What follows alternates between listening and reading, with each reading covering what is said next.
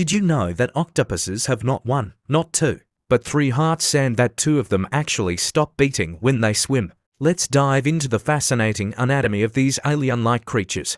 Octopuses belong to a group of animals called cephalopods, which also includes squids and cuttlefish. Among their many bizarre traits like changing color, squirting ink, and squeezing through tiny holes, their heart system is one of the most intriguing. Here's how it works.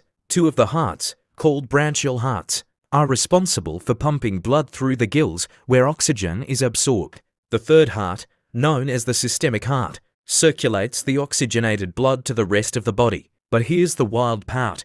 When an octopus swims, the systemic heart stops beating. This means that swimming is actually very exhausting for an octopus.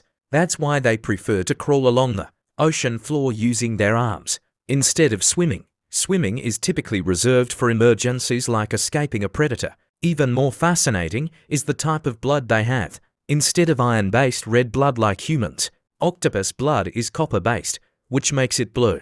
This unique blood composition is better suited for carrying oxygen in the cold and low oxygen environments of the deep sea. So next time you see an octopus gliding through the water, remember its heart is literally skipping a beat. Don't forget to like, subscribe, share, and turn on notifications so you never miss more mind-blowing facts from the world around us.